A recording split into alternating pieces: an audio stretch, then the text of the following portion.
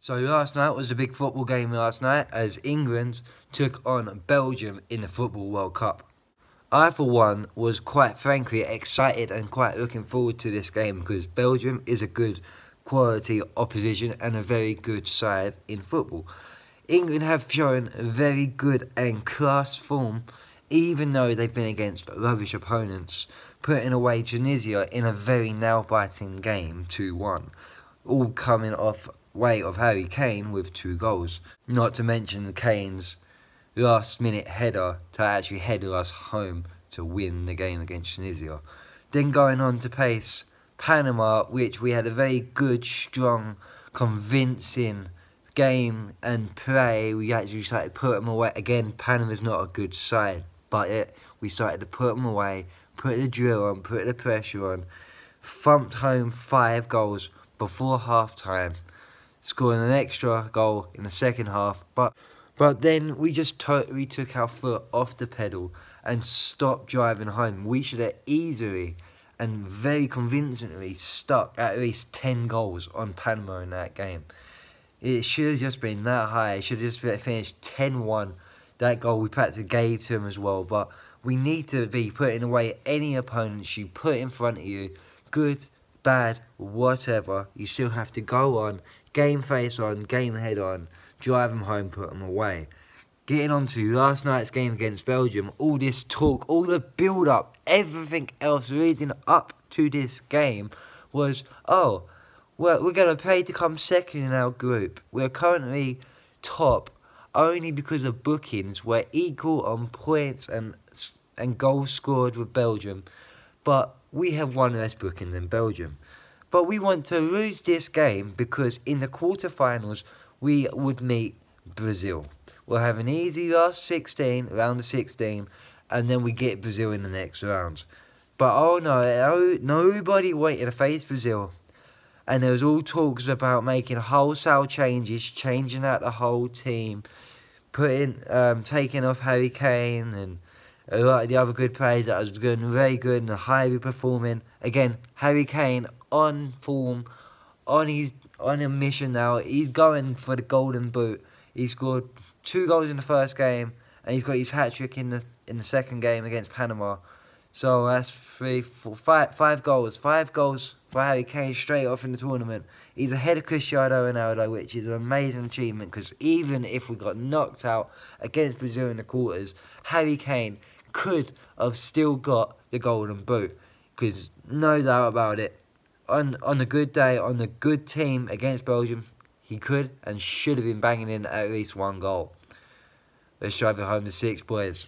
We even had the whole talk from Gareth Southgate saying he would not be going out to lose this game. He still wants to win this game. He's welcome any more challenges. And yet, as soon as it came to game day, he made 8 changes. He made 8 changes to the team. 8 changes to a winning formula, a winning squad. Who does that? Really? That is just asking for something. I wouldn't mind personally if you make at least 1 or 2 changes. Just as maybe save a player's legs, change a different way of attack by having an extra bit of flair or something else that a player might give you on the pitch as a tactical advantage. But he made 8 changes. Now, I know Belgium made 9, so it was practically 2 second teams going at it. But really and truly, if we had our main proper team out, Harry Kane, Jesse Lingard, and Co all out on the field, Stones, we would have been doing so much better. We would have played so much better. We went on to win this game. To lose this game. We lost this game 1-0. 1-0. At the start of the game, we didn't show any heart. We didn't show any attack. We didn't go straight up to the goal and start trying to play the brand of footy that we put on Panama or Tunisia. We totally came off the gas. We wanted just to play the ball around. We took the ball back straight from kickoff, straight back to our goalkeeper, and let our goalkeeper kick it back out. There was no form of attack. It was just, we're going to mess around, we're going to knock the ball around in our own half, and then we're going to come up and take these half-hearted chances. We had one real big chance in the game where the goalkeeper came out and we just totally missed the goal by a mile. It was practically an open goal. To be honest with you, this was just shameful. This was diabolical. This whole talk of, not wanting to win the game and to avoid Brazil. Well, obviously, we got it. We got the easier side of the draw, but we've got a harder game in the first round. If we'd won that game, we top the group, we take on Japan in the last 16. Now, not just in Japan, but then we do have a higher chance and a higher percentage against Japan. Even though Japan beat Colombia in their group. They took Colombia to a bit of a slaughterhouse. Colombia picked up the early red card and Japan took advantage on that. So they have caused a big upset in this tournament. But there's still nothing to be afraid of if you're a side like England, surely, right? But we still gave them that opportunity. And we still gave them Belgium because we didn't want to have Belgium. We just didn't want to beat Belgium on the day. It's disgusting. So now we end up with Colombia, a bloody good team if you ask me. They're going to put us under some pressure and they're going to be on their game when they play us, I'm telling you. They're not going to hold back. They'll be up looking for an upset. We'll still be the favourites going into it, but boy, oh boy, please do not underestimate Colombia. They can be dangerous. Let's have a look at the table now, so see where things lie. Uruguay would be taking on Portugal. France have Argentina. Brazil have Mexico. Belgium and Japan. Already the best sides are on that other side of the table. There is no pretty much challenge sitting on the other side. Apart from Spain, the team I'm actually currently backing to win this World Cup, actually. It was either Spain or Germany. Well, I was wrong with Germany. We all know what happened to them. They're out. Croatia versus Denmark.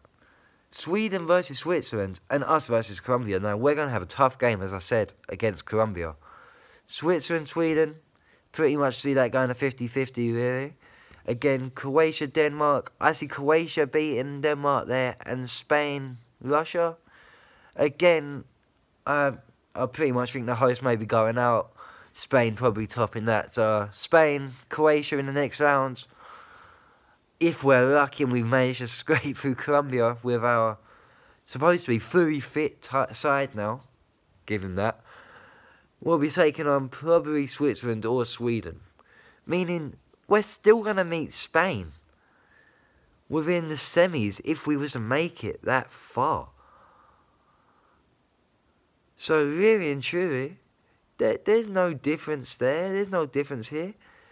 We get through the quarters, probably against Sweden and Switzerland. What we should be doing them. But then it's Spain in the semis. So we haven't avoided no big game. And even though Spain haven't been all that and they've been under pressure and they've not played so well, they had an amazing, great game against Portugal.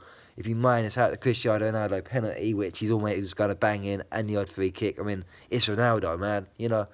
He's bound to knock in a free kick and a penalty. It's him, And still, if we avoid all the other games, we avoid Brazil, France and Argentina, who's playing each other. That's a massive, huge game right there.